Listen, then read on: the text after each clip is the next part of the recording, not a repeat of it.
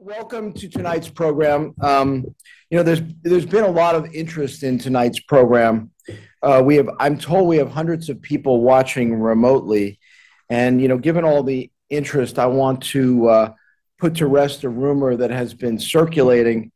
Taylor Swift and Travis Kelce will not be speaking tonight. I'm Bob Giuffra, and it's my honor to be chair of the Historical Society of the New York Courts.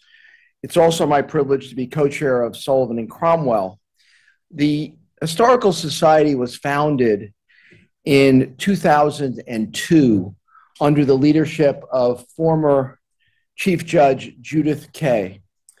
We at Sullivan Cromwell are very proud that Chief Judge Kaye began her legal career here at Sullivan Cromwell in the early 1960s when there were not many women who were practicing law at big firms. Now, the Historical Society's mission is to celebrate the rule of law. We proudly sponsor programs in our schools so that young people can learn about the importance of the rule of law to our democracy. The Historical Society is honored to sponsor with the New York State Bar Association and the Fund for Modern Courts tonight's program, Judicial Independence, the Israeli Experience. There's nothing more important to the rule of law than having an independent judiciary. There's no independent judiciary in Russia, as the tragic events surrounding the recent death of Alexei Navalny confirm. Now, there's been a lot of debate in Israel about judicial independence. Today's program will examine the roots and structure of Israeli judicial system with its many courts. We will then have a panel discussion featuring esteemed members of Israel's judiciary and bar, including a former Chief Justice of the Israeli Supreme Court and the immediate past Attorney General of Israel. We are also very fortunate that my good friend Ronaldo Acosta, former presiding justice of the Appellate Division First Department, will provide a New York perspective on the rule of law. I should note that Judge Acosta is well known as a judge, but he is best known as the greatest pitcher in the history of the Columbia College baseball team. He's also a really, really good golfer, hits the ball very far. That's no surprise. It's now my privilege to introduce Hank Greenberg, former chair of the New York State Bar Association and also vice chair of the society, who will moderate today's program. So Hank, take it over. Thank you.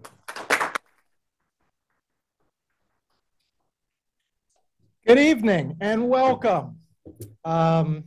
Tonight is a great, great night in the life of our profession in New York State, because tonight we are going to hear from amongst the most eminent figures in two nations that represent the most vibrant, vital, and important democracies in the world, the United States and Israel. And I think I can say without fear of contradiction that the giants that are to the left of me, and in a moment you will see why, some of them, of course, in Judge Acosta's case is familiar to you, but I will demonstrate to you why the delegation from Israel is nothing short of extraordinary. But one thing I think that bears emphasis, that is gratifying and it warms my heart with this delegation in the times in which we now live. This event is sponsored by the Fund for Modern Courts, the Historical Society of the Courts of State of New York, the New York State Bar Association. This delegation is here today thanks to the support of Cravath, Swain and Moore, Sullivan and Cromwell, Cadwallader, Proskauer, and Greenberg Traurig. New York's legal establishment has done everything it can to support these guardians of the institutions of democracy, these fighters for the rule of law, as you will hear more, and that is extraordinarily gratifying. Because as guardians of the institution of democracy, as you're going to hear in just a moment, each of them have guarded and fought for and defended the most important institution in a free nation, in a liberal democratic order, and that is the judicial branch. And as we know, in the United States, yes, even in New York, and also in Israel, the independence of the judiciary, which for most of my adult life we took for granted, is now increasingly under attack. And that is what brings us here today. And that's what brings so many distinguished jurists here today, both here and in the audience. And I thank all of you for being here. All right, just a word about people who really need no introduction because of their accomplishments in life. And starting to my immediate left is Amit Betcher, who is the president of the Israel Bar Association, which is a mandatory bar association. He represents the voices, careers, and livelihoods of over 80,000 Israeli lawyers.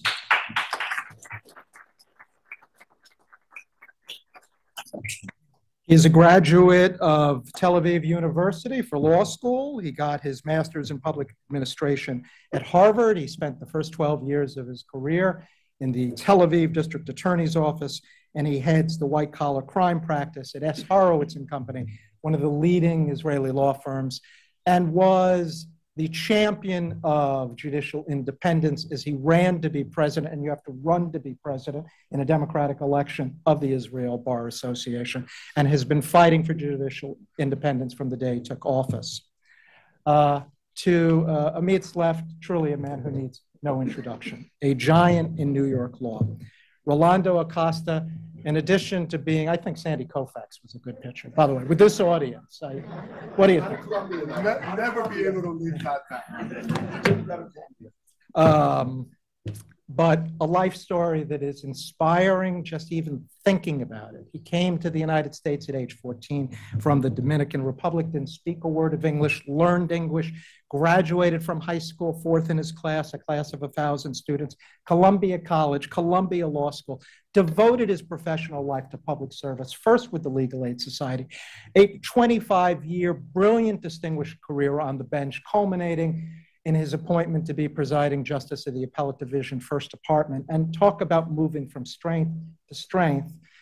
Yes, an enormous loss to the judiciary that he stepped down, but he stepped down to become a partner at Pillsbury for, among other reasons, because the constraints of being a jurist were so great at a time when his voice was desperately needed. That is Rolando Acosta, New York's greatest champion of judicial independence.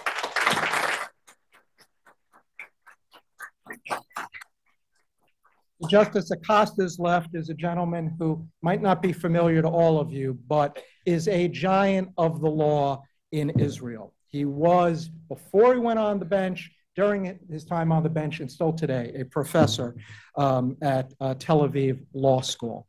Brilliant would be exactly the right word to describe him. He is an honors graduate of Tel Aviv University, both undergraduate and law school, where he was the editor of the Law Review, no surprise, got his PhD as if he needed more education from the London School of Economics.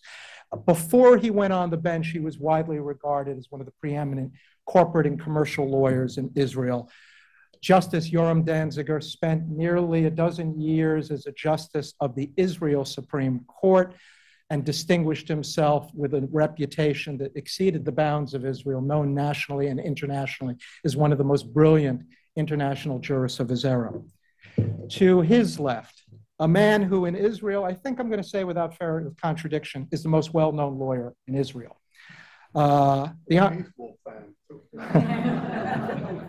And a great football player, by the way. Kind with your foot, though.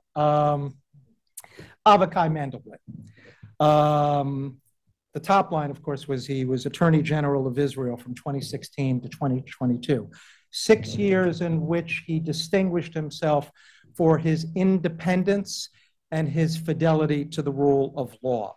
He began his career, at least in the law, as a student. He got his PhD in law from Bar-Ilan University. He's a graduate undergrad from Tel Aviv University. He served from 1985 to 2011, nearly 30 years, more than 30 years, in the Israel Defense Forces, rising to the position of Chief Military Advocate General, making him the highest ranking attorney in the IDF.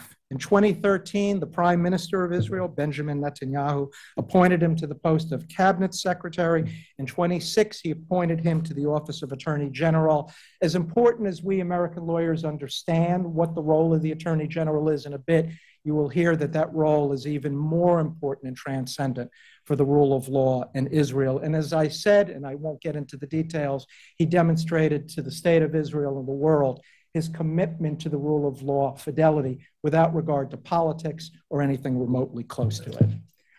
To Attorney General Mandelbligt's left is Hada Israeli, a brilliant rising star in the Israeli circle of lawyers.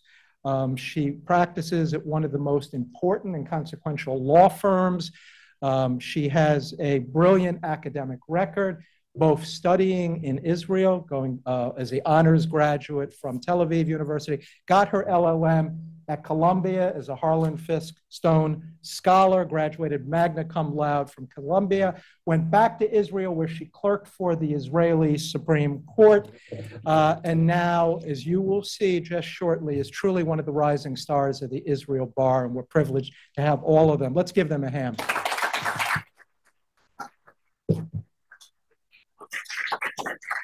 So we thought the best base to begin is with Ms. Israeli coming and providing you something of an overview of the Israel court system, pointing out some of the differences, and there are some significant differences in terms of how the system is structured, as well as the commonality and commitment to the rule of law. So Ms. Israeli, would you share with us your thoughts? Hi, everyone. Thank you very much for being here tonight. It's a true honor and a true privilege, and it is not taken for granted.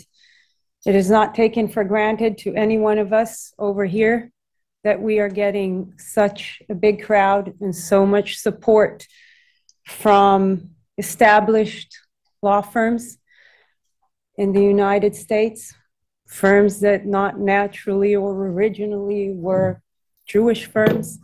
We are happy, we are privileged, and we truly appreciate it.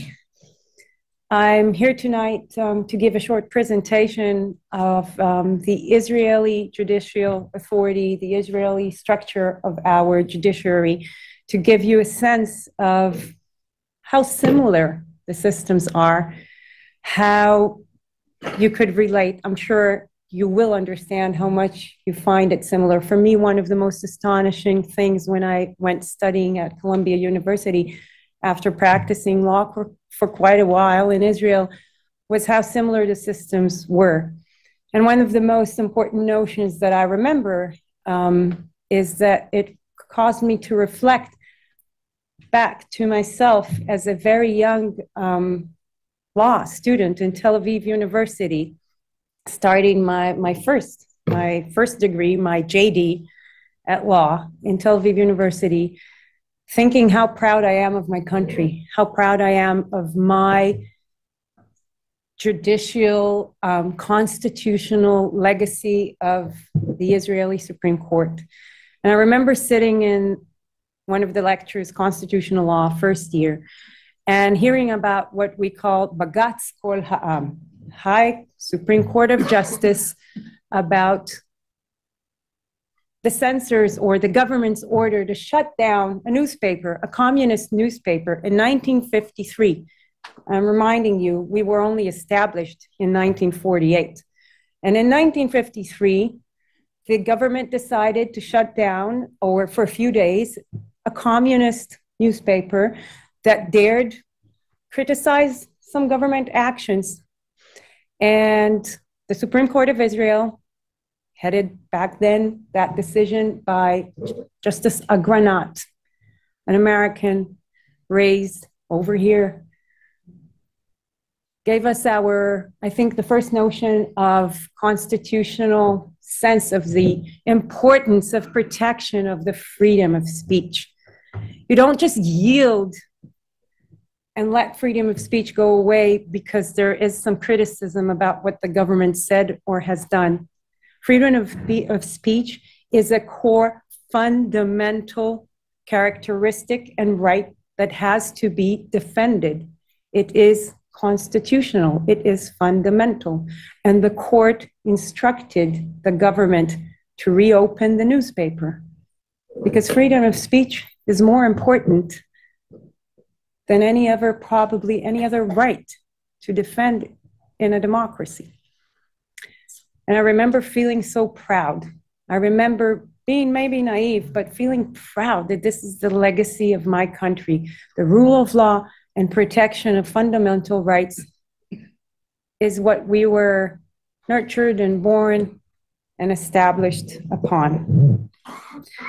So I said that in order to kind of open with a sense of telling you how similar our systems are, because I think that Israel's legitimacy, especially in these hard days right now, in times of war, stems or depends on our commitment to the rule of law. We will not compromise the rule of law, even when in war, even when having to make crucial decisions every day about how the IDF conducts war in order to defend us post October 7, which we will obviously discuss today, and the atrocities that we realized that we were facing. But we will not compromise the rule of law, and that will give us the international support, because this nation knows that we, just like this nation, depend on our commitment to the rule of law. Just a few words about our system. Our system is basically an adversarial system based on common law. The British Mandate, if you remember, controlled Israel, and basically the orders, regulations, statutes that we had before Israel was established were taken from the British law, from the common law. After Israel was established, it was declared as a democracy, on the Statement of Independence, we were declared as a Jewish democratic state. And we have the judicial independence guaranteed against the interference of the legislature and the executive branch. It is defended by Section 2 to our Judiciary Basic Law. Our basic laws are what we would call our Constitution, but we do not have a Constitution. Our basic laws are not immune. They can be enacted and also amended with a simple majority. For instance, if Knesset members convene on a certain day and there are only 10 or 11 people there, if 6 people out of 11 vote for a certain basic law, then that is the basic law. If 6 vote against it, then it's abolished, meaning that we have basic laws, they have constitutional rights enacted, embodied in them, but they are not immune like a constitution. This will be heavily discussed later with this panel tonight. But yet, under our Section 2 of the Judiciary Basic Law, the law states the principle of the rule of law. This is a free translation, my translation, but this is the wording of the law. When executing their powers as judges, all judges are subject to no other authority but the controlling authority of the law. Okay, so our judges, just like in this country, are abided and commanded to follow strictly only the law when making every decision, not government threats, not any other consideration but the law. We have a judicial selection committee also created by Section 4 of the Judiciary Basic Law. The committee is comprised of 9 members, the Supreme Court Chief of Justice, 2 additional Supreme Court justices, the Minister of Justice, an additional minister that the government in office elects, 2 Knesset members that the Knesset elects, and 2 representatives of the bar, meaning that most professionals, most committee members are professionals, legal professionals, 3 justices from the Supreme Court and 2 members of the bar. So control is more professional and less political. And this will also be discussed later tonight because an important, heavy portion of the judicial reform that was offered recently, and you've probably heard about battles going on in Israel, one of the suggested amendments was to add 2 more politicians, a minister and also a Knesset member from the opposition to the committee, so that the politicians will have the majority and the capability to decide the appointments of judges. In terms of the composition of our courts, we have magistrate courts, about 30 magistrate courts, 6 district courts, and a Supreme Court.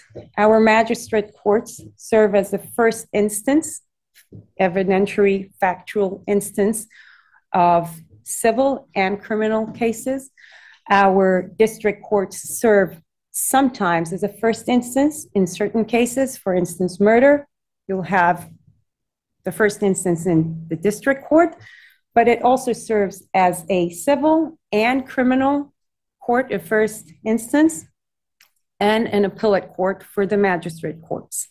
And then we have the Supreme Court. The interesting thing about our Supreme Court is that it is an appellate division that hears tons of cases every year, 10,000 cases that come from just plain appeals of first time appeal after the district court decided, or a second appeal by writ of certiorari. We have to give permission. The court has to give permission to appeal if something comes to it on the 3rd round, because it started in the magistrate court. So our court is not only a high Supreme Court of Justice. It doesn't hear only 80 cases a year like the US Supreme Court, principles, really important cases. It has to deal with all of our judiciary system. And this means a very, very crucial heavy load. And the Supreme Court does it. And it serves us well. In terms of a few interesting facts about the comparison, we do not have jury trials. We have only bench trials.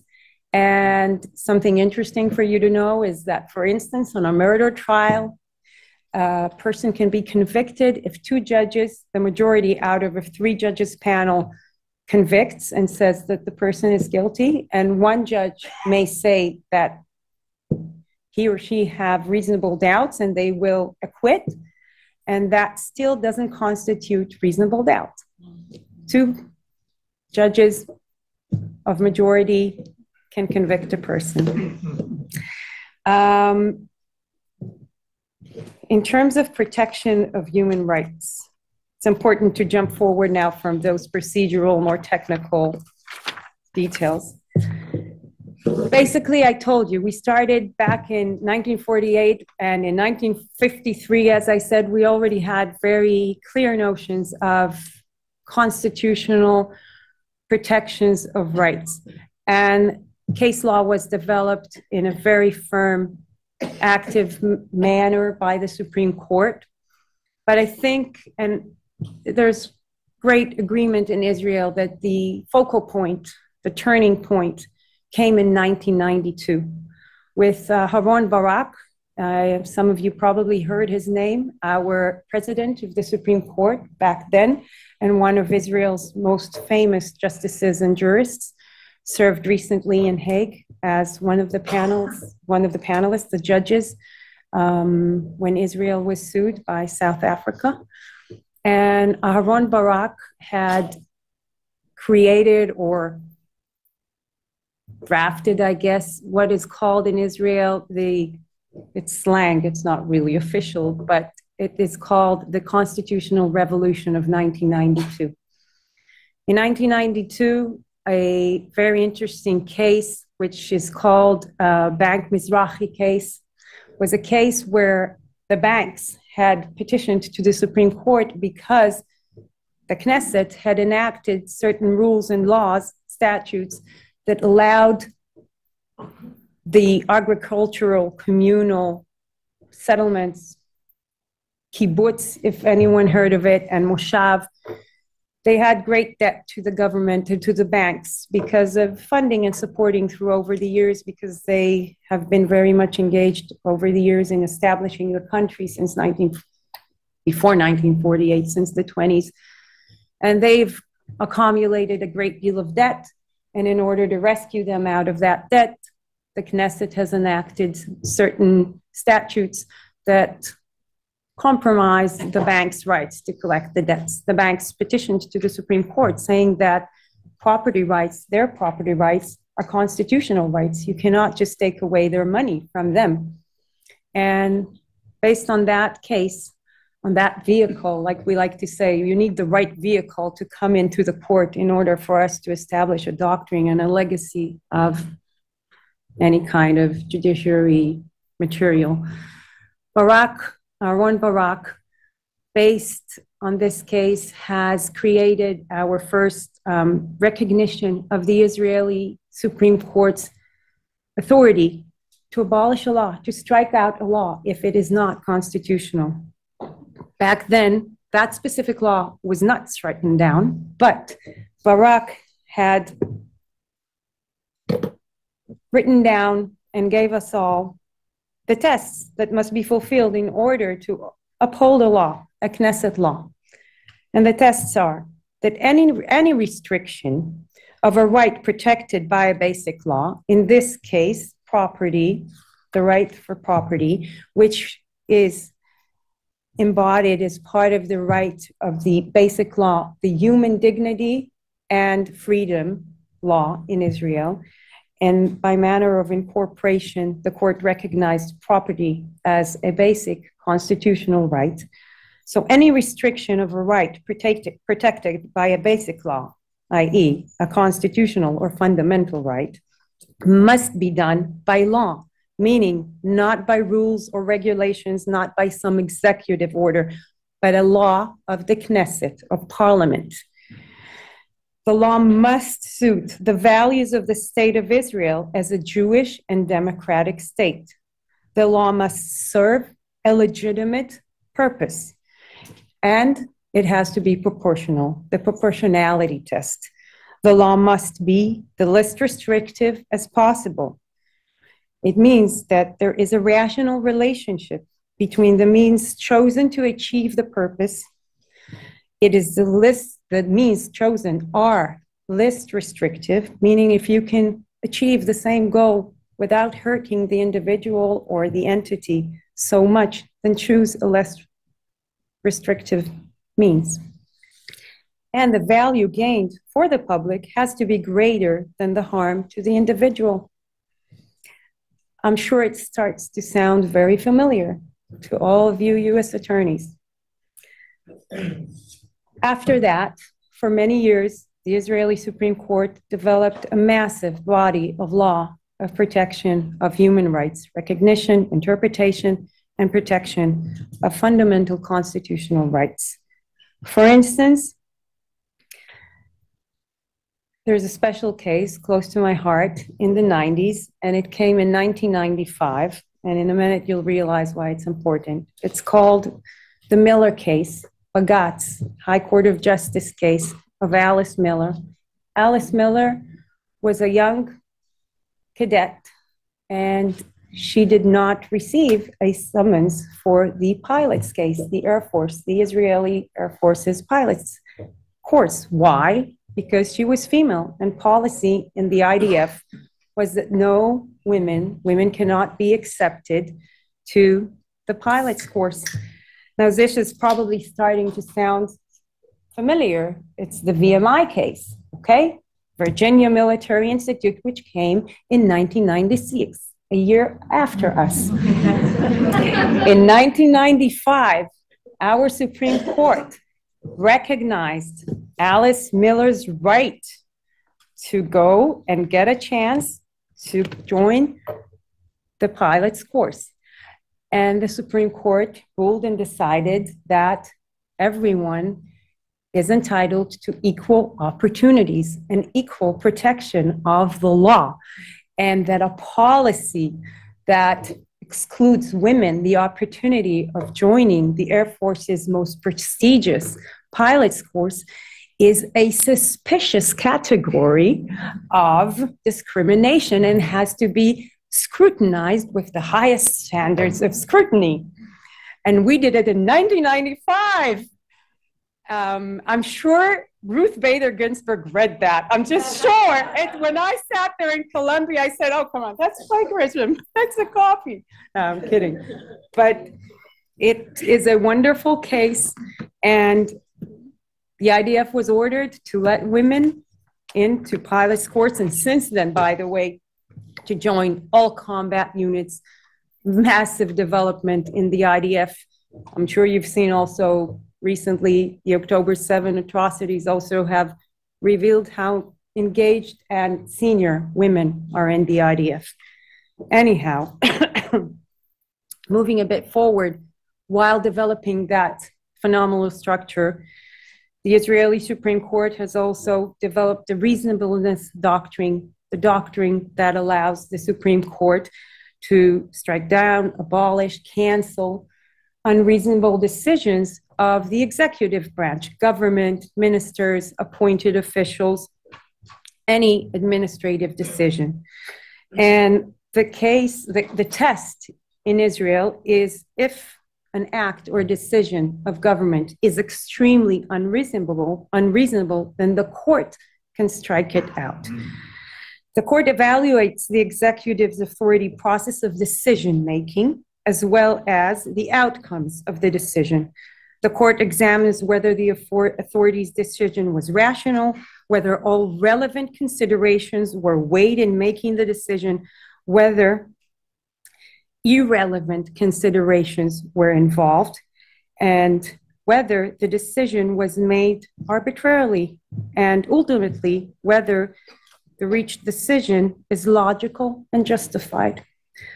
If all those tests are not fulfilled, or one of them is not fulfilled, then the decision or the act will be stricken down. At the end of the day, if something is extremely unreasonable, such as a capricious decision to move all Arab citizens out of a certain city, it will be highly heightened, scrutinized, like I said, as a suspicious category of discrimination, and it would be scrutinized with the highest standards. For instance, examples where the Israeli Supreme Court used the application of the reasonableness standard. Recently, I don't know if you heard about the Deri decision. Minister Deri, Aryeh Deri, was convicted in the past already 2 times with bribery of a public official. And then after those 2 convictions, he was recently convicted of tax evasion. And as a part of his plea bargain before the magistrate court, he promised to the court to not serve anymore in any public official role. And that was part of the reason why the court decided to grant his plea bargain, his plea agreement with the prosecution. However, after that, and after granting this plea agreement, convicting him for tax evasion after 2 convictions, as I said in the past, of bribery, the prime minister had decided to appoint him for the Minister of Interior Affairs. And as a result, the Supreme Court, when petitioned, had decided that this was extremely unreasonable and struck the appointment down, ordering that Deri cannot serve as a minister. Another very important decision of the Supreme Court is the Supreme Court's decision to not let the government not evacuate to take the property, the land of Palestinians in Amona after the Supreme Court had ordered the Israeli settlers, the Jewish settlers, to step out of Amona. And the Supreme Court defended Palestinians, their right to property. Again, under the rules that we have, that property is a basic constitutional right and Palestinians are entitled to it as well. The court did not let the government take away the property, and Mendelblit was the attorney general that refused to represent the government of Israel at that petition in the Supreme Court. He refused to protect the government's position that the government can just take away the property from the Palestinians. And as I said, the Supreme Court gave the property back to the Palestinians. Just to finalize and let you all understand what the whole issue about the reasonableness standard doctrine fight recently. So recent actions in the past year by current government to abolish the reasonableness standard of review of administrative decisions. The Knesset has enacted the following statute. I'll read my translation, free translation, not official. Notwithstanding any other section of this basic law, any person vested with judicial powers by law, including the Supreme Court, in its capacity as the High Court of Justice, will not hear any matter concerning the reasonableness of a decision made by the government, the Prime Minister, or any other minister, and will not issue any order with respect to such matters. The word decision, as it appears in this section, means any decision, including a decision concerning the appointment of any government official or a decision to refrain from executing any authority. That's what we went out to the streets for. We fought that badly. We succeeded. We're proud of it. Amit is in charge of our success. That's the most important.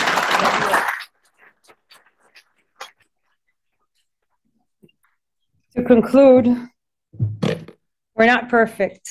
We're fighting. We're fighting for our democracy. And despite facing challenges, we will abide and we will stick to the rule of law. That's what we believe in, and that's what democracy is.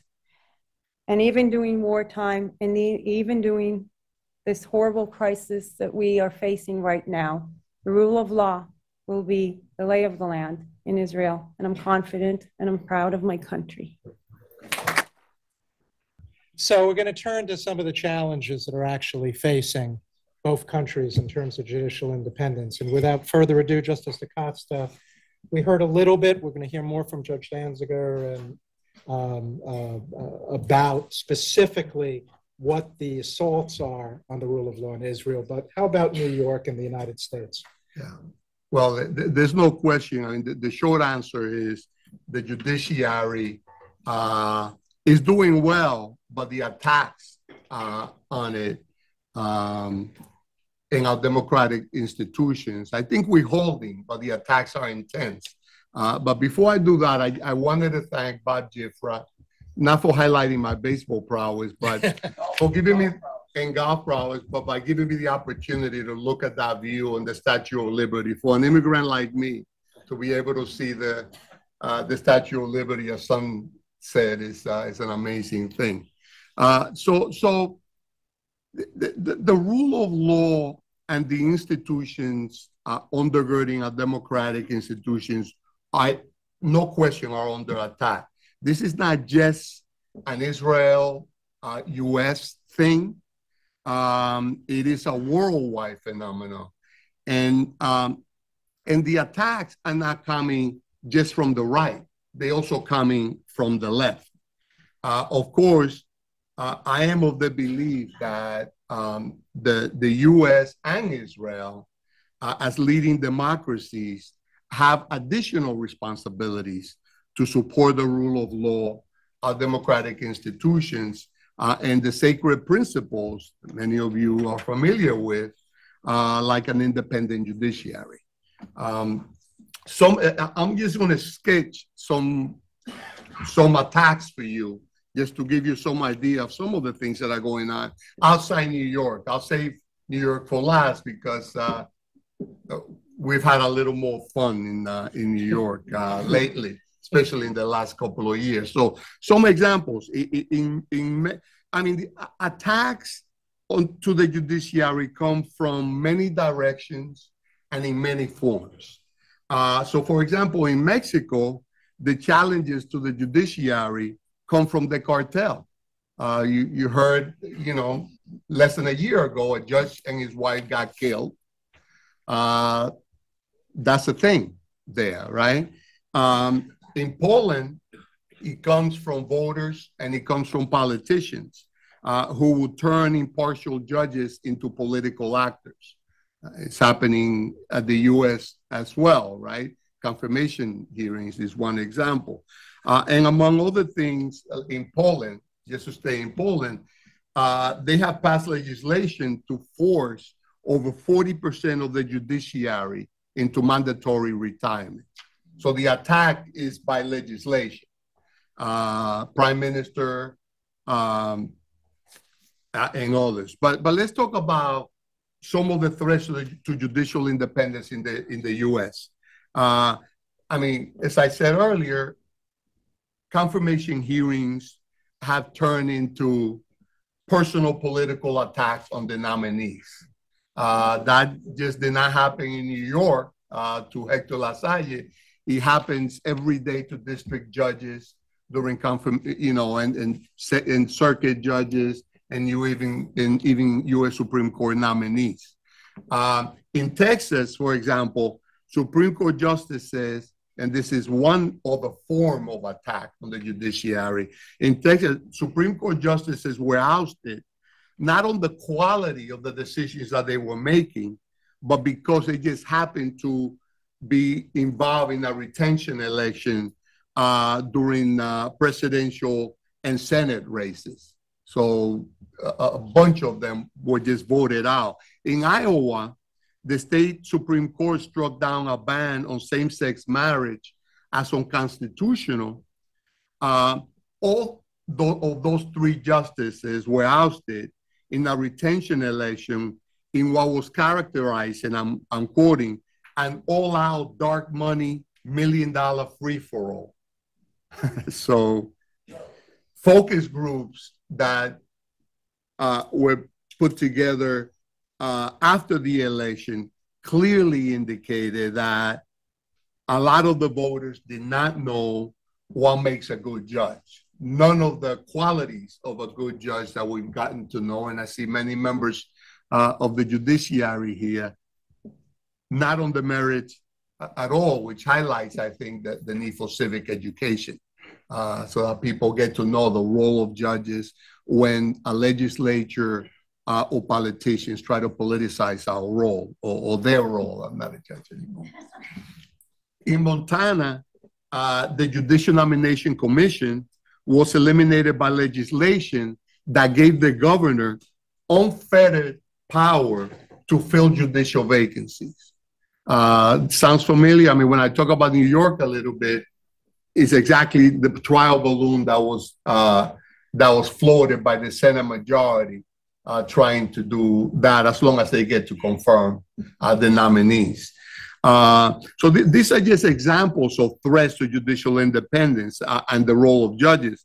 But the threats have increased. I mean, if you look at just at the Brennan Center's report, the Brennan Center at NYU, which tracks these attacks, they report that as of May of 2021, that's only 3 years ago, and now it's gotten worse, at least 26 states had introduced 93 bills that the Brennan Center felt were, and I'm quoting them, politicized or undermine the independence of state courts.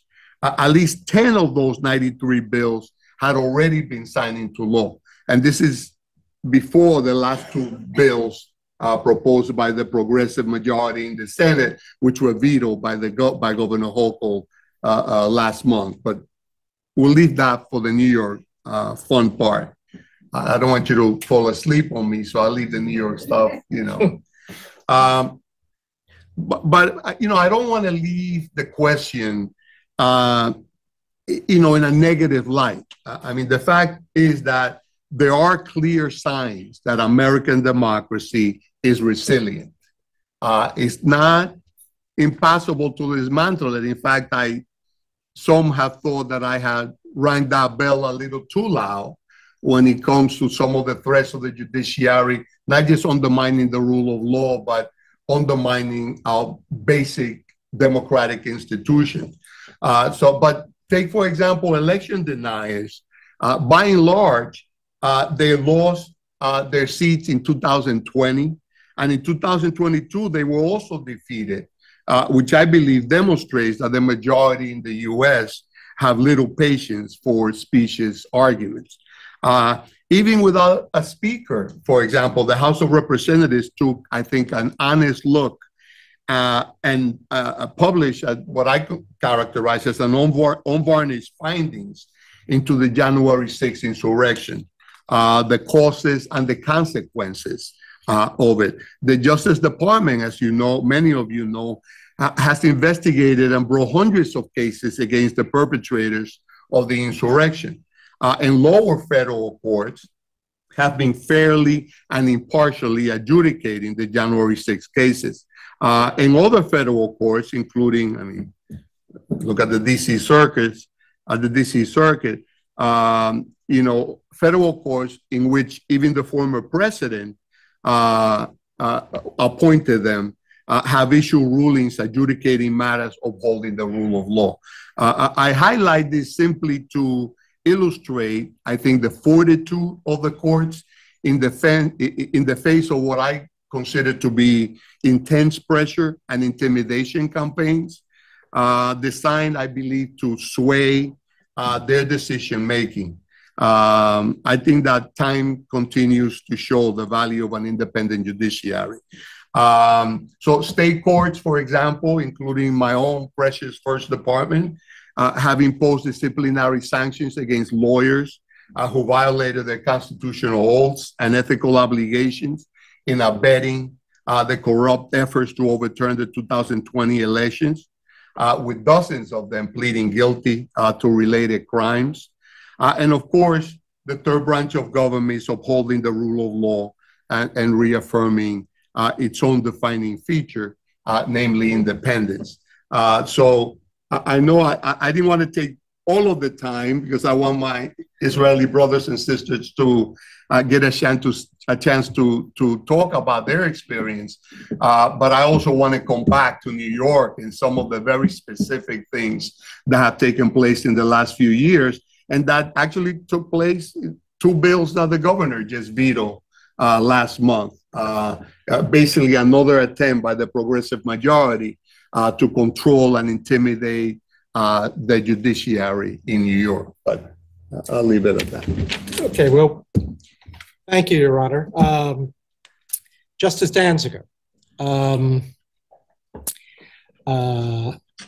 Ms. Israeli gave us some idea of why we in the U.S. saw on television hundreds of thousands of Israelis in the streets protesting proposals that in the United States, for example, wouldn't seem in the current environment terribly controversial. Let me give you an example. In the United States, if someone said the United States Supreme Court should be able to strike down an enactment of Congress or the legislature because a majority thought it was unreasonable, in a world where we have originalist jurisprudence, it's easy to see, at least conservatives saying that would be unreasonable. And you might even see liberals say a conservative majority doesn't like a law because it's unreasonable. Explain to us why in Israel those kinds of proposals posed a threat to the rule of law and an independent judiciary. Thank you, Hank. Firstly, we must all bear in mind that, as you've heard from Adar, Israel, although it is a young and vivid democracy, it is a democracy in danger. Why? First of all, we do not have a constitution. We didn't manage to enact such constitution in 1948. Until now, we didn't manage to do it. Secondly, we do not have a comprehensive Bill of Rights. We have a basic law dealing with human rights and basic civil rights, but that's not the American Bill of Rights. Moreover, Israel does not have 2 houses, like, the Parliament and the House of Lords in England or the Congress and Senate over here. And moreover, even a small majority in a general election makes it possible for the new government, the new coalition and new government to legislate any act, any statute whatsoever. And they need the simple majority. I mean, 10 members of the Knesset, we have 120 members, 10 members of the Knesset can sit one evening, and by a majority of 6 against 4, they can change even a basic law and enact any legislation they wish to. Therefore, you cannot compare America to Israel, talking about a democracy and the threats to our democracy. I'm sorry, could you just repeat that about 6 out of 10 versus 110? There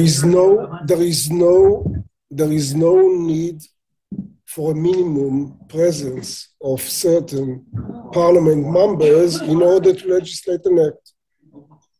No quorum needed. Even as Avichai said, even if you are talking about a basic law, I just must explain what is a basic law. In 1952, since we did not manage to enact a constitution, the Knesset, the parliament, decided that we will go step by step, meaning we will legislate basic laws that will actually govern the whole constitutional regime of Israel. Basic law, the government, basic law, the parliament, basic law, the judiciary. And at the end of the day, maybe in dozens of years, each basic law will constitute a chapter in the constitution. And as Avichai said, the Knesset, by a simple majority of 6 against 4 or 30 against 20, can change a basic law, even the one dealing with human rights, civil rights. Okay, now, actually what happened on the 4th of January, 2023, this evening, Mr. Levin, Yariv Levin, the Minister of Justice, made a kind of a speech or a declaration presenting what he called a legal reform. I don't call it a legal reform, actually it's a constitutional revolution. And this constitutional revolution included 4 main changes to the Israeli constitutional law. First of all, he wanted to change the way judges are being appointed, not only to the Supreme Court, but to each and every branch or instance of the judiciary. Secondly, he declared that he's going to legislate a law according to which the judiciary, the Israeli courts as a whole, will not be able to rule according to the reasonableness doctrine any longer.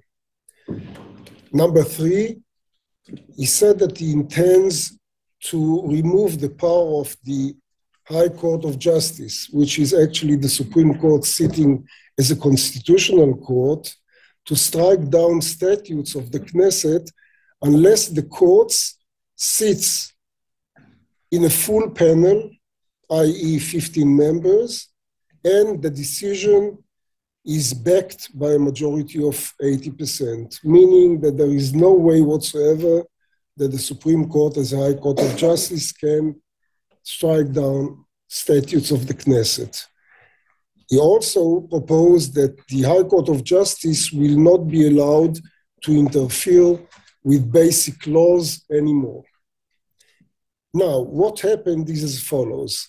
Firstly, he suggested that instead of the present nomination committee that exists from 1953, and it consists of 9 members and as mentioned by Adar, instead of this special committee that represent not only the politicians, but rather judges from the Supreme Court and representatives of the Israeli Bar Association, instead of this unique mechanism, is going to propose a new election committee consisting of 5 coalition members, 1 opposition members from the Knesset, the president of the Supreme Court, and 2 retired justices appointed by the Minister of Justice and approved by the president of the court, meaning that the 5 coalition members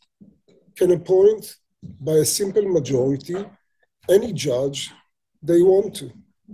According to the present situation, for the appointment of a judge to the lower instances of the judiciary, magistrate courts, district courts, a simple majority of 5 suffice. But once we are talking about a Supreme Court justice, there is a need for a 7 out of 9 members majority.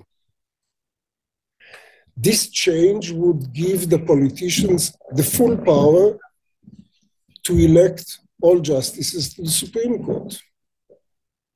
Moreover, he said that he is not willing to continue with something that is regarded as a custom, a constitutional custom in Israel, according to which the president of the Supreme Court is elected by a simple majority of this committee according to the seniority system, meaning that after the acting president retires, the next president will be the one that serves the longest period of time, many years, at the Supreme Court.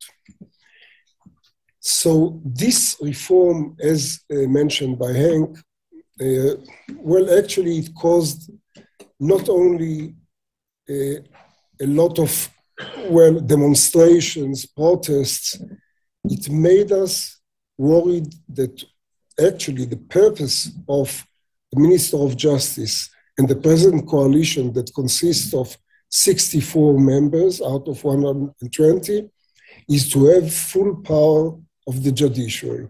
No more judicial independence. This is the meaning of this legal reform proposed by the government.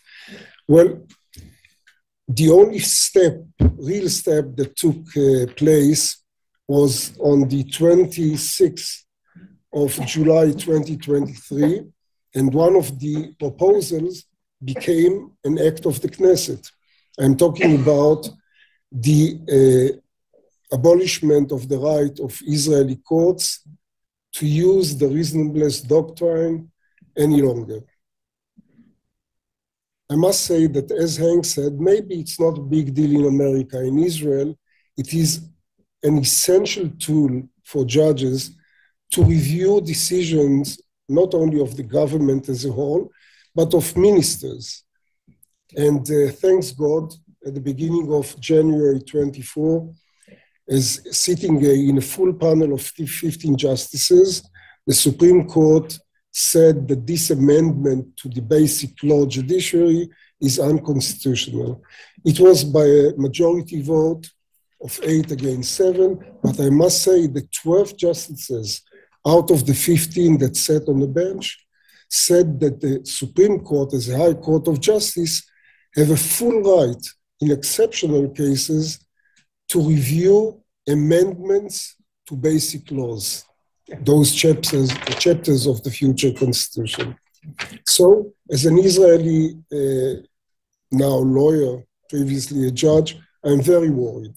I hope that this legal reform will not proceed. I hope that we are not going to see a change, I'm sorry, in the structure of the election committee of justices.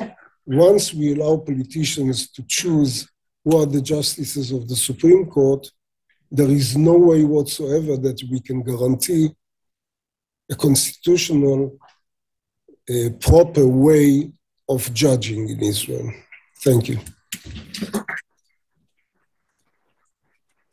Justice Danziger, I say you sort of pointed out that I think in America, we are taking our democracy for granted. That I don't think, say whatever you will about Israel, is occurring. Attorney General Mandelblit, in July 2023, you said that Israel's democracy is on the brink of dictatorship. You come from a very, very different place politically than Justice Danziger, and yet you have felt so strongly and fiercely about that issue. Share with us your perspective, and also, as Attorney General, perhaps explain to the audience how the role of the Attorney General is different in Israel. Thank you. I'm privileged to be here and thankful for all of you. I want to start with something a little different. I totally agree with Justice Acosta. I came to tell you, but I learned a lot. And it's very important also for us to learn, because this is a problem, a global problem. This is the first issue. It's not an experience of Israel or Poland or of the US, of New York. And in my point of view, it's maybe easier. It's not easy, but when people are shooting judges, like in Mexico or in certain South American countries, or once in Italy, it's obvious that the judiciary is in danger because they're shooting the judges. But I think there is, even in a certain aspect, a more dangerous way, and I would call it democracies die quietly. You don't understand. You think you're in a democracy, and all of a sudden you find out that you are not. And you don't know it. You don't notice it. This is what has happened in Hungary. This is what happened in Poland. And there was a danger in other places. And every country has its own unique way, issue, problems, the way it was brought to life. And I'm going to try to share with you Israel's experience. But as I told you, my conclusion is that all jurists, all lawyers, all judges must combine forces and hands in order to understand this is a phenomena, a global phenomena, and we are the ones who have to defend what is dear to us, which is the rule of law, which is the liberal principles of democracy, and that's what shares all of us, I think, and we should defend it. We are the only ones who can notice it. We are the only ones who can defend it for the sake of all humanity, actually. So now I'm going to Israel's experience. And Israel is unique. Israel is unique because, like Justice Danziger said, our democracy was brought to life in a weak manner. I have a statement made by Canadian jurists, 120 Canadian jurists. Some of them are judges, Supreme Court judges of Canada. They are familiar with the system because Aaron Barak, who was mentioned earlier by Adar, it took from every country. Aaron Barak is a phenomenon. He's truly we are not giants, but he is a giant. And it took from every country a good part and put it into Israel's system. So Israel is indeed a common law system brought by in my point of view, the best system, and so I don't want to offend anyone, but the UK system, I think, is the best, by the way. And still, it took from Germany laws concerning commercial laws and contract law and land law, and it took from other places other things, but it took from Canada the constitutional basic law or the principles, and it was enacted from them. And that is why Canadians are quite familiar with us, with our system. And our friends there told us, look, you should have a weak democracy. There are 6 lines of defense. Most of them were mentioned by Yoram, so I'm not going to repeat them. We don't have a constitution, we don't have a Bill of Rights, we don't have 2 Houses of Representatives, and so on. But the thing is, they said at the end of the day, your democracy in Israel is very strong. Why is it strong? Because you have 2 lines of defense. You don't have none of the 6 lines, the basic 6 lines of defense of every Western democracy, but you have 2 lines of defense. The first one is the institution of the Attorney General, which you are not familiar with, most of you, I think. And the other one, which you are more familiar with, is indeed the Supreme Court, and Yoram has explained it, I'm not going to repeat it. But the first line, and nobody knows it, but about 90% of the incidents that jeopardize human rights are dealt with the public lawyers who are all subordinated to the Attorney General. And most of the cases do not come to the Supreme Court. If it will come to the Supreme Court, he will defend, meanwhile, hopefully forever. But he will defend those rights. I'm confident of it in the current position. But what about those who do not come to the Supreme Court? And there are lots who do not come there. Who will defend their rights? So the special way that Israel was brought is what we call a liberal nation state of the Jewish people. And I'm telling you these two parts because most of the Israelis will say democratic Jewish state, but I say democratic is for liberal. It's not for the rule of the majority, only for the rule. The rule of the majority is important, but it's not about the rule of the majority. It's protecting the minority and protecting human rights and protecting the liberal values that Israel was established on. So it's a liberal country. And the other one is a nation state of the Jewish people, not a religious state. A nation state of the Jewish people. These are the two principles. And because of these principles, for example, Menachem Begin, in the year of 1952, only 72 years ago, he said that in such a democracy, weak democracy, by the way, he wanted the constitution, but his proposal was rejected. And still, he said, in such a democracy, there is no way, there is only one branch, the executive branch. The government will rule, the only House of Representatives, the Knesset, will do whatever the governments tell it, it's weak.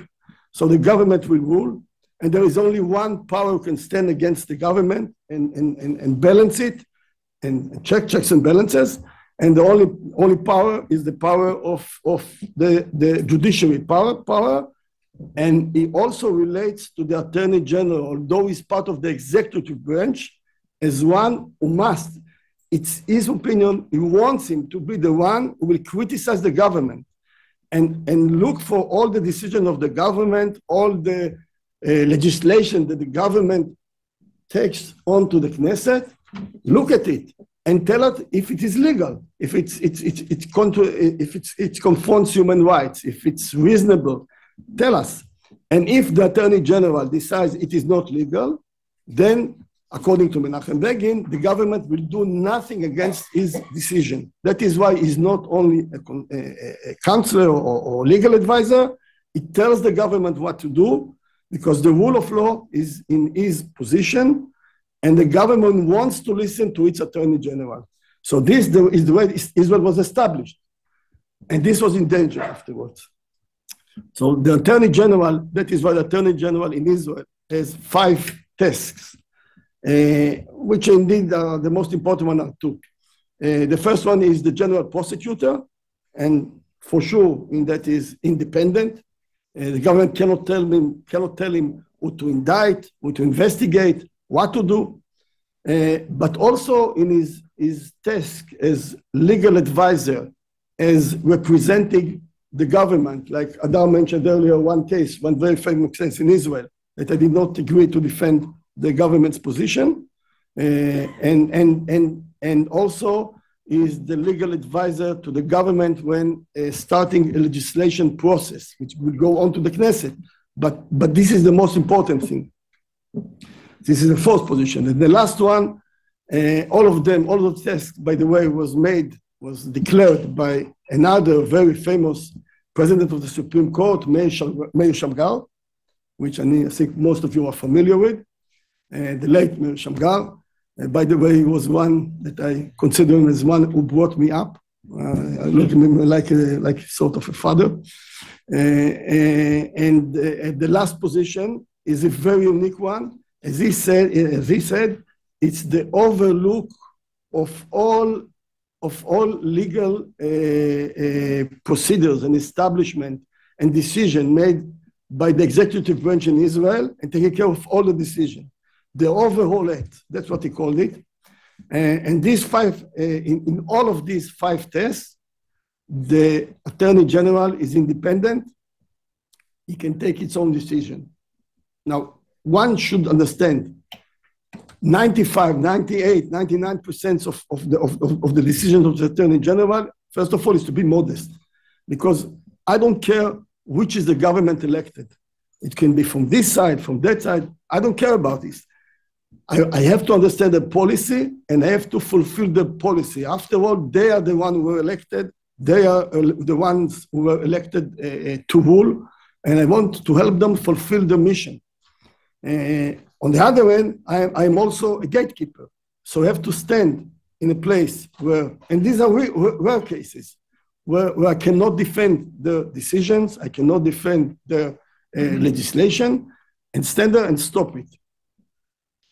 So actually, this is the very unique system of Israel. Now, if the Attorney General fails to defend those basic rights, those basic principles of our system, then there is the second line of defense, and this is the Supreme Court.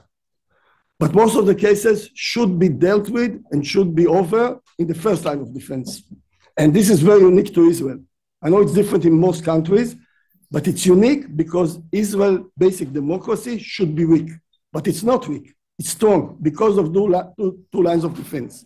And what has happened actually was not only a trial to make political nominations of the Supreme Court justices, but also, and this is in my point of view, the most, I'm not going again to the Reasonability Act that was enacted. By the way, it was a basic law. Why was it a basic law? Because according to this reform, it should be immunized.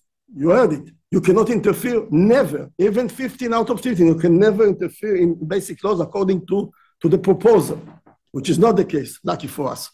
Anyway, the major issue there is the issue of firing those who are in positions and nominations. For example, if the Attorney General, the one who came after me, has disputes with the government 2 or 3 or 4 times, which is the current situation, that the government might say, we cannot work with her. All the time she opposes us, and we want to fire her. Now, this will not work if there is a reasonability test. But if there's no reasonability test, according to the government decision, then they can fire her and bring someone who is a servant of trust of the government, and then things will be solved with the government. It will never interfere. So the most dangerous part of the Reasonability Act, I think, was the issue of nominations. You should only change not all the judges in the Supreme Court.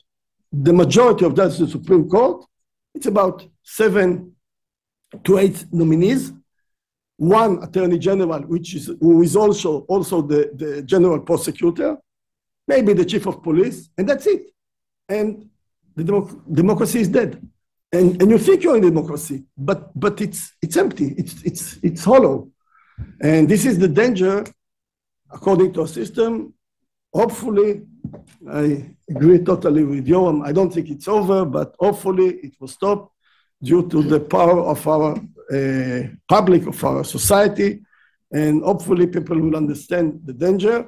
This is the unique Israeli system, but as I mentioned earlier, I totally agree with Justice Acosta, and I learned also a lot from him. This is a global problem. Thank you. Just one remark about the first line of defense, the Attorney General.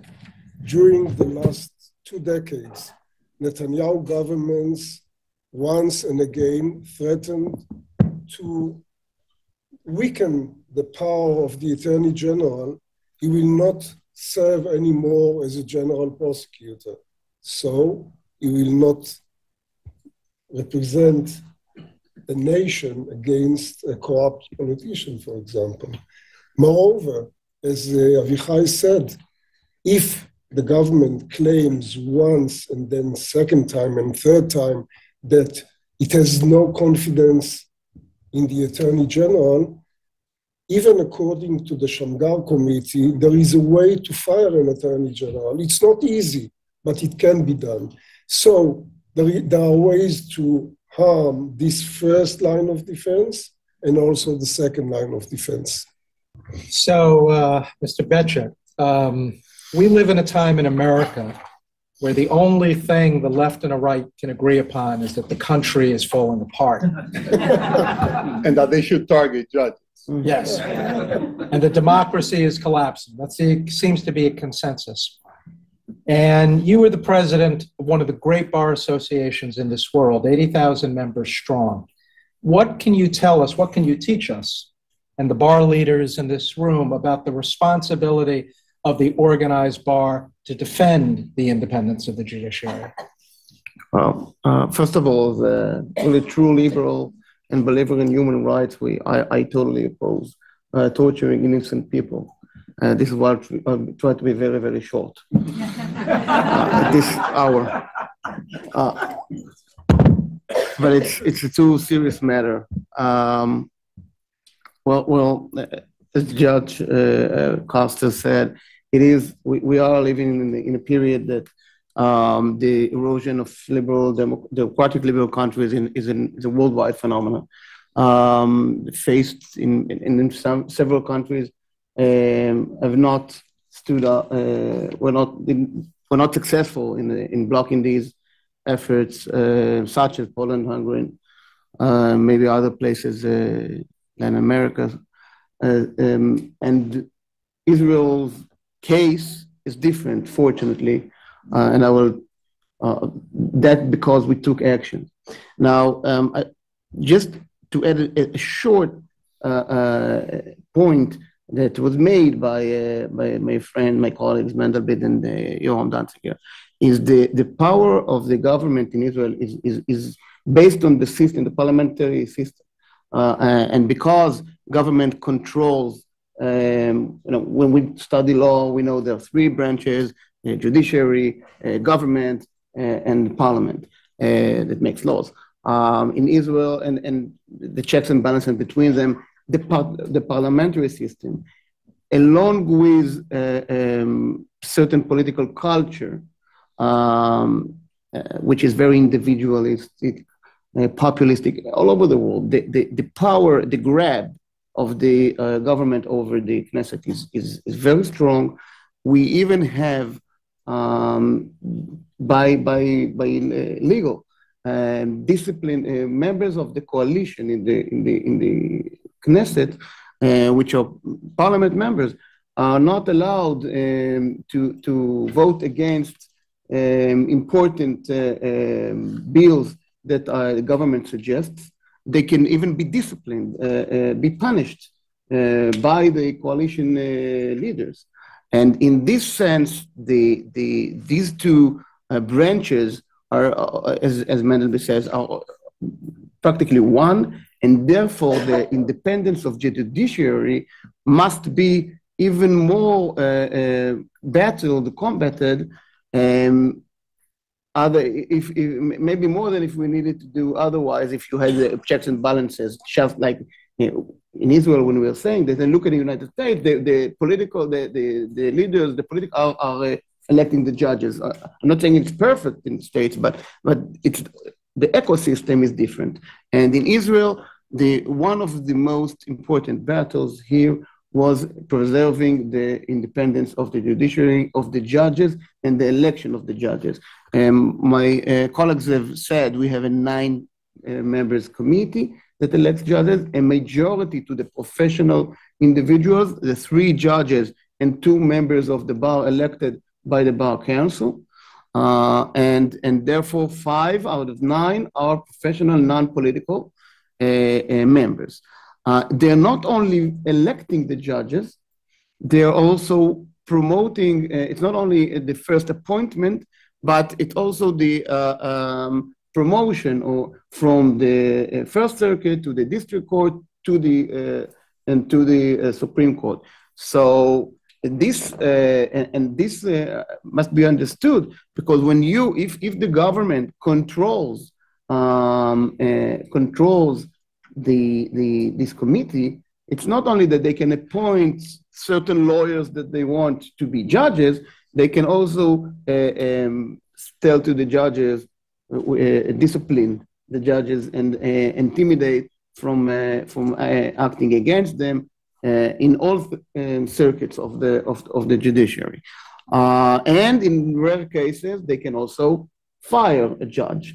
And so all of that is in part of the legislation that was brought by the Ministry of suggested by the Ministry of Justice on January 4th.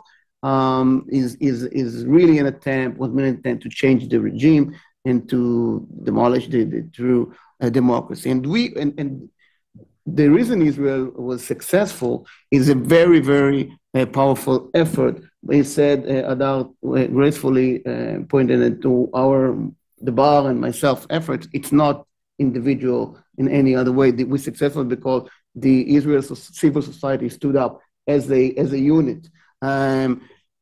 Business leaders, mainly high-tech, but not only. Doctors, ourselves, law professions, and unions, some of them.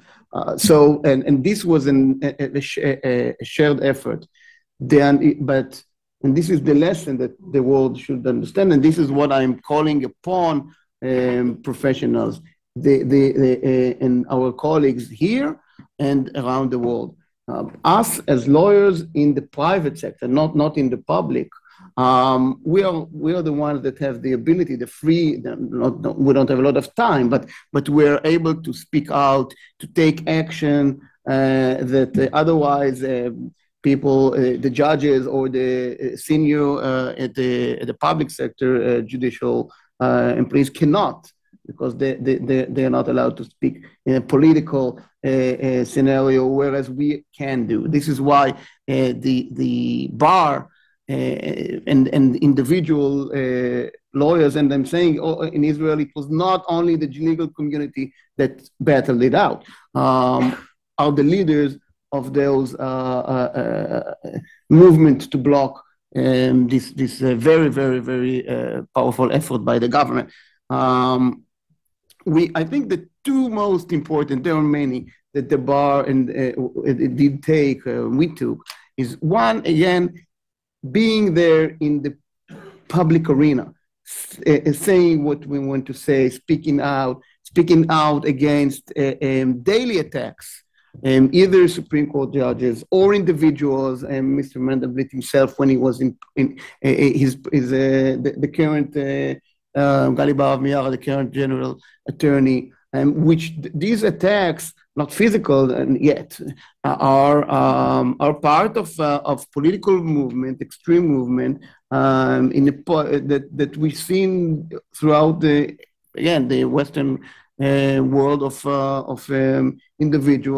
populist regimes, and the way that they try to use their partners in the press and in social media. So, and being there, saying we're the professional community, we're telling you, we're still using our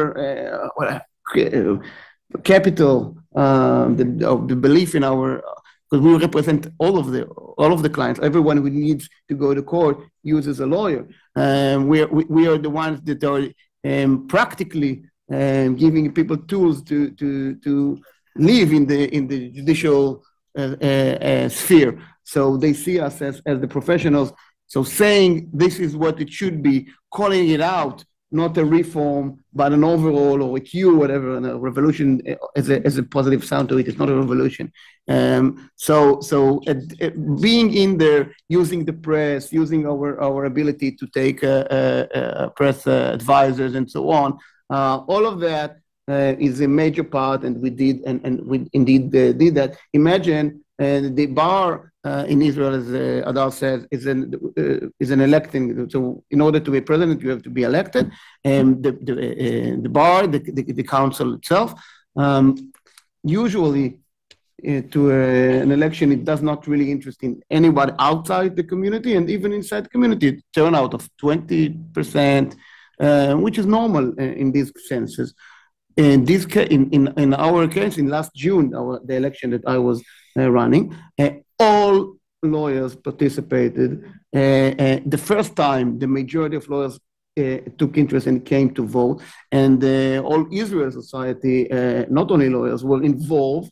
And so the outcome is that when I'm standing and saying what I'm saying, it's behalf of really, I really am allowed, or I feel comfortable in saying I am representing the judicial community, the vast majority, and I received 72, and it was even, there were large queues we did not even expect.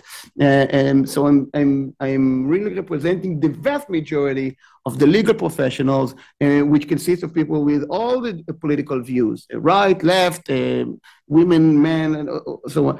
And we say this is wrong. It could have been different when if, let's say, the other part, or the other people, that the election was between two groups, our group and the group that opposed, and the group that supported the overall and supported government, and said that if we're going to win, we're going to judge, the government wouldn't even have to change the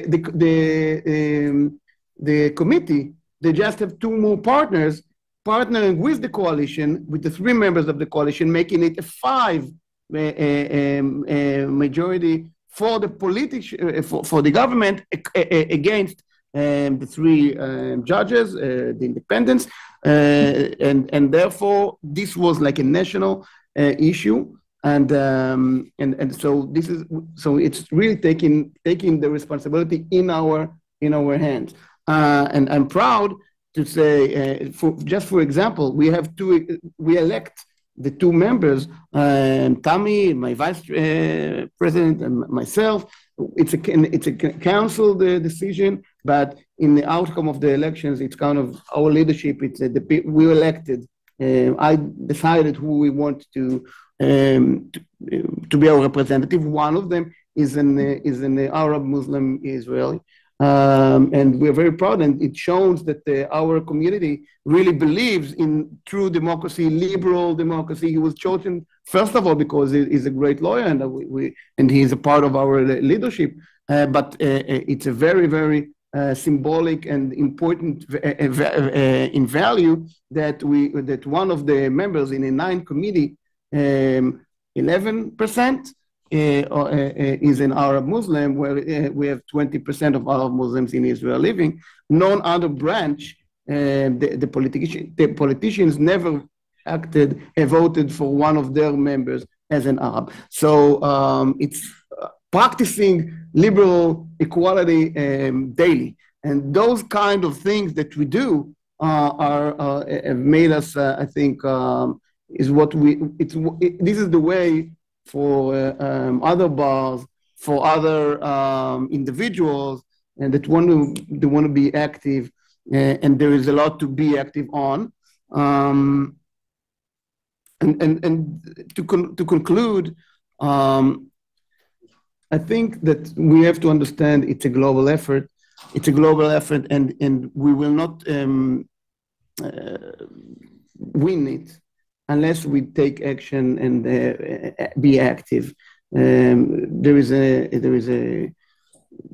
letter, there is a section that Martin Luther King wrote from Birmingham. It's called Letters from Birmingham Jail. I think it's a correspondence with Jewish rabbis. I'm not sure about that.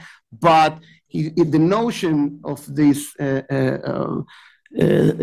piece is that good will not win. It's not inevitable that good prevails.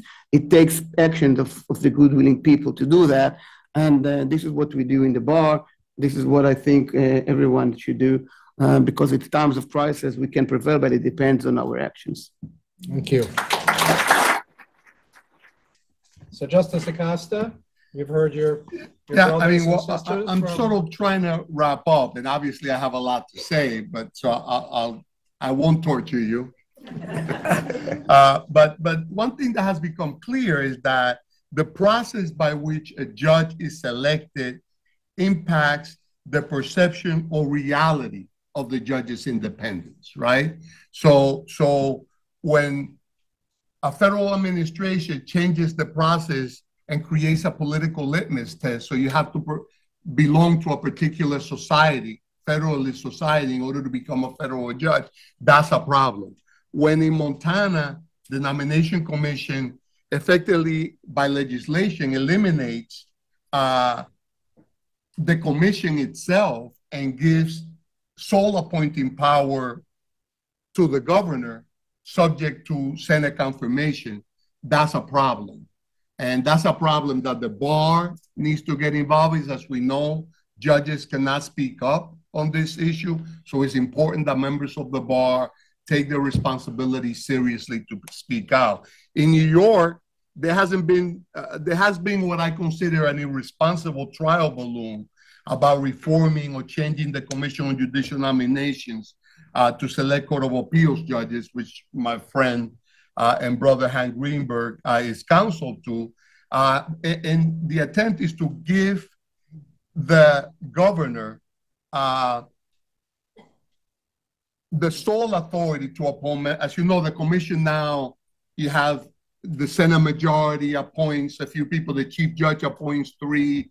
So all the politicians basically appointing, which may be why we may want city, state bar to participate, or, you know, that's a nice reform to that process. But the problem is, you know, when you have a majority leader that says, we'll do what we can in order to create the process that we like. I don't know about you, but I came from the Dominican Republic during Trujillo's dictatorship. That's what it sounds like. And that's, you know, we have to sound the alarm, because the way that they're going to change the process very seriously is by eliminating the democratic institutions, so the selecting process for judges. So it's important that you do that.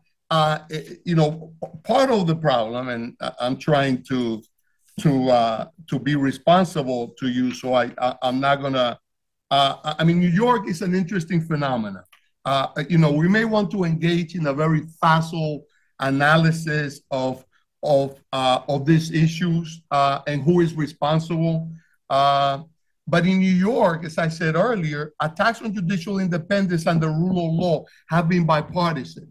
It's not just, we can go ahead and blame the former president for his unwarranted attack on the judiciary, some of which have resulted in security issues for judges, bomb threats, doxing judges and their home addresses, etc. I'm not going to talk too much about it, but it's a serious matter. And to someone, as it happened in New Jersey, to Judge Salas's son, you know, somebody went to get her, but shot her son and killed him. It's a serious matter. So some of the insidious attacks have been by progressives in New York, law professors, like at NYU, for example. NYU has an incredible Brennan Center keeping track of this, but NYU also has a Zimrat Center, which published, along with other entities, a report entitled The Cost of Discretion, which you read a lot about what I have written in the Law Journal and other places. It's really a thinly veiled attempt that intimidated, individually named, they actually named judges by name in order to influence their assignment and the work that they do. Basically through a process where, I mean, cherry pick data and unsound methodology. I mean, please go read those things in the Law Journal. I spend a lot of time on them. I know not a lot of people spend time reading them. But worse yet, the progressive majority in the Senate, through their leaders and head of the Judiciary Committee, have engaged basically in an all-out war to control and intimidate the judiciary. So let me give you just some example. You know, during the battle, during the nomination of Presiding Justice Hector Lasalle, who happens to be here. Thank you for coming, Hector.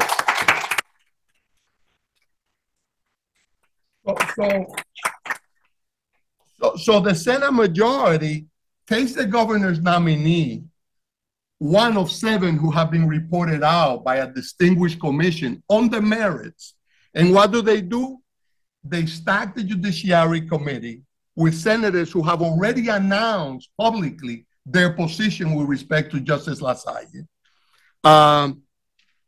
They deny him a hearing, although it's constitutionally mandated, not just in the Constitution. If you look at the enabling statute in the judiciary law, same thing. I don't want to spend too much time on it. And then they deny him an up or down vote by the Senate. Again, required by the Constitution. Straightforward. More recently, two bills that were wisely, as I mentioned before, vetoed by the governor, by Governor Hochul, show that the state's progressive majority has not given up on their misguided quest to exert control over the judiciary. So the first bill purports to add transparency to the lobbying process in Albany by requiring the disclosure of lobbying activities related to the nomination or confirmation for state offices like Court of Appeals judgeships. Now, I'm all for transparency, as you know, but if you read the legislation, they made it retroactive to January 1st of 2023. And what happened at that time? What happened at that time was that basically, I believe it's an attempt to persecute Black and brown folks who decided to take buses to Albany to counter the unfair attacks against Justice LaSalle. So they want to go to January 1st in order to find out who are these people that came in and dare protest our very democratic position. The second bill, and I'm going to end it with this, the second bill it was to amend the criminal procedure law to mandate that judges who make bail determinations be trained in that area of law that has been the subject of considerable debate.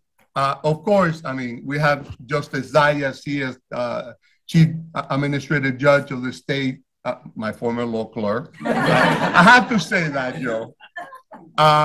You know, with a nationally recognized judicial institute and tailored their judges training to particular assignments. We don't need the Senate, another branch of government, to tell the judiciary who and how to train its judges. That's not a thing.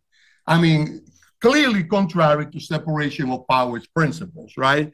The attacks on the judiciary, and I don't want to keep going, but we have to start paying attention. If you listen this weekend, if you saw now the police department is sort of in vogue to attack the judiciary, frankly, because there's little consequence for it. Judges cannot speak for themselves.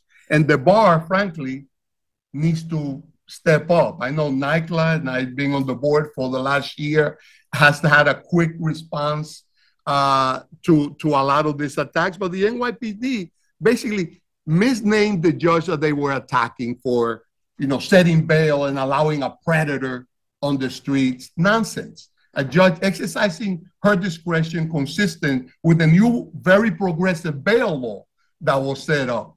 But now the NYPD decides to attack the judge, misname the judge, name the wrong judge. So if you're going to do it right. And you know, this is the kind of stuff that's going on in New York. And I know that I write a lot about it and I talk a lot about it. But, you know, I mean, I grew up in a dictatorship through 14, where my father went to jail for doing a lot of the things that we take for granted in this country. We have to start standing up for these insidious attacks on the judiciary. Before you know it, a lot of those democratic institutions that you count on are not going to be there to defend us. So it's not just at the federal level. The very progressive state of New York is undergoing a transition that is scary. So I'll leave it at that. And we thought that only us in Israel are facing a crisis. It seems to be same here. Absolutely. So our dear friends on my left and on my right came yesterday. It's 3 o'clock in the morning for them.